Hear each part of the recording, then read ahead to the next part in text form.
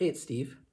One thing that Bruce Lee was good at was breaking martial arts down to the essentials and letting go of the superfluous aspects and the fancy moves. And when he was asked what the core essence of martial arts was, he basically broke it down to just two things, which he could refer to as the yin and the yang, or as attack and defense, so offense and defense. And when he thought of martial arts in those terms, it actually helped him make some breakthroughs in that he could learn to attack and defend at the same time. So he could do offense and defense together. When he would block, he would also strike at the same time, sometimes even with the same hand or arm. And I began thinking about this idea of boiling things down to the core essence. And I love that idea of offense and defense, how both are essential. And you can even do both at the same time. And I started thinking about how could I apply this idea to productivity. I often make a lot of gains in personal growth by taking ideas from one field and then transplanting them into a different field. In this case, taking ideas from martial arts and seeing how I could transplant them into productivity.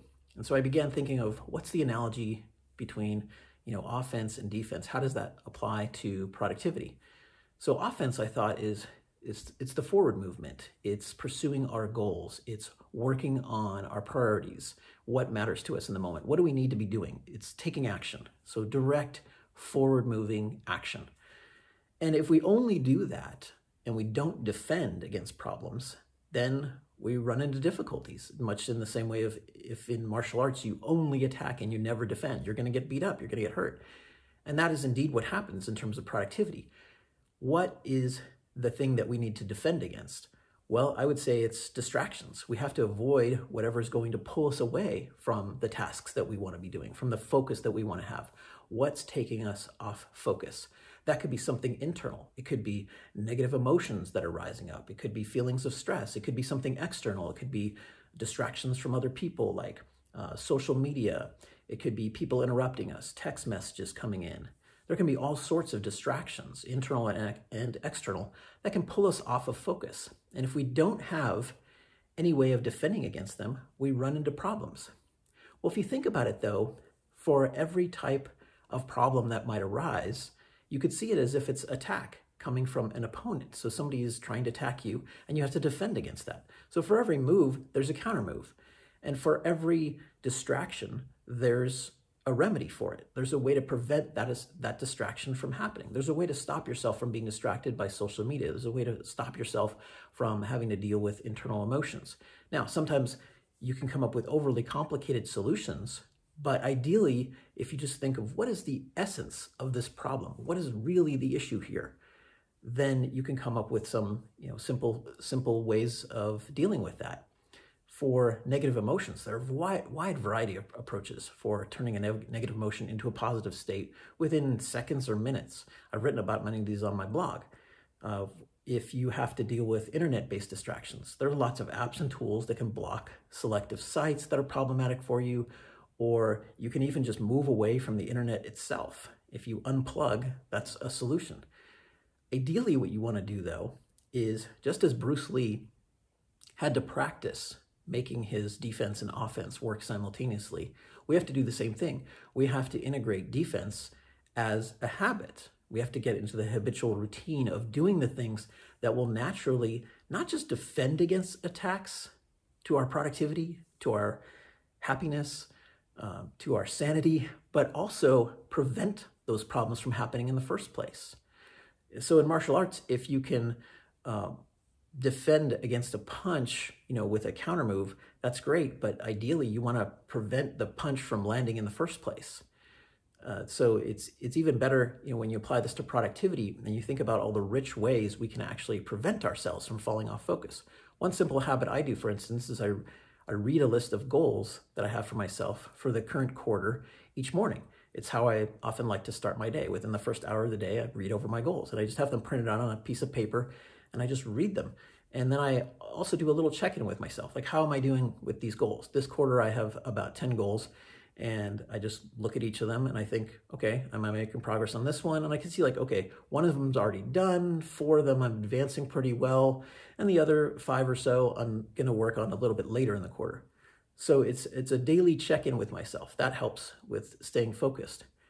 And it also helps with preventing distractions, because one of the ways I get distracted, and many other people do, is that we lose sight of our goals. So if I just do that daily check-in each morning, that helps me stay connected with the goals that I've set for myself. And so it's a way of kind of doing offense in that it helps me focus on what I want to be doing, especially that day, but it also practices defense. It avoids the problem of losing sight of the goals. With habits, we often think, I just want to install this new habit. If I can get this new habit going, great.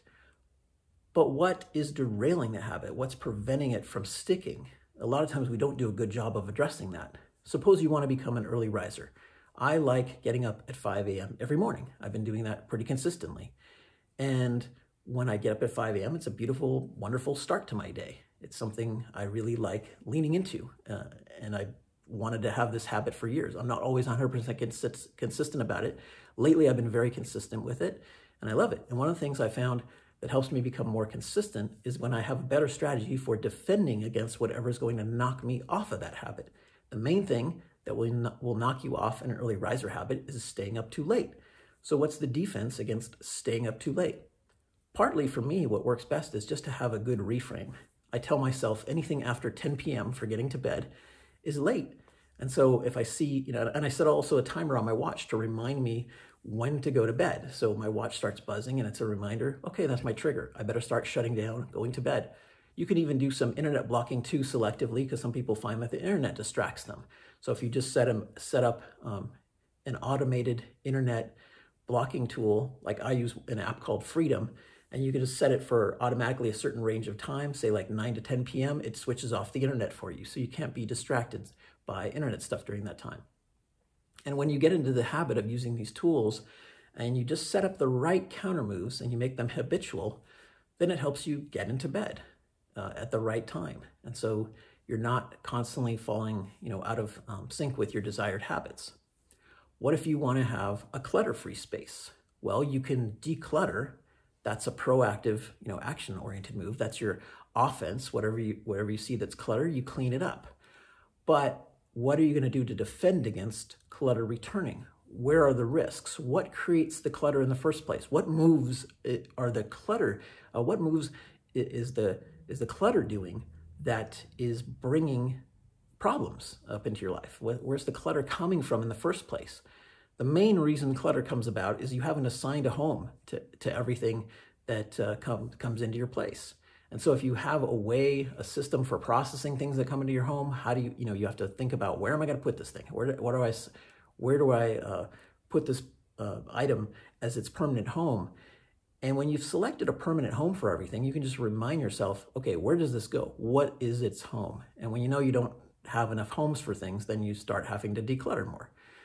So if you get into the habit of always assigning a home for things, like where's the home base for this item, that's a good defensive strategy for preventing clutter. Just always ask, what's the home base for this item? The solution here is really to prepare and practice defense regularly. Notice what is cluttering up your life. Notice what's knocking your habits away from where you want to go. Notice what's distracting you and unfocusing you. And see those as problems that have solutions, that have counter moves. What blocks and distracts you? If you solve that, it can help you stay more focused.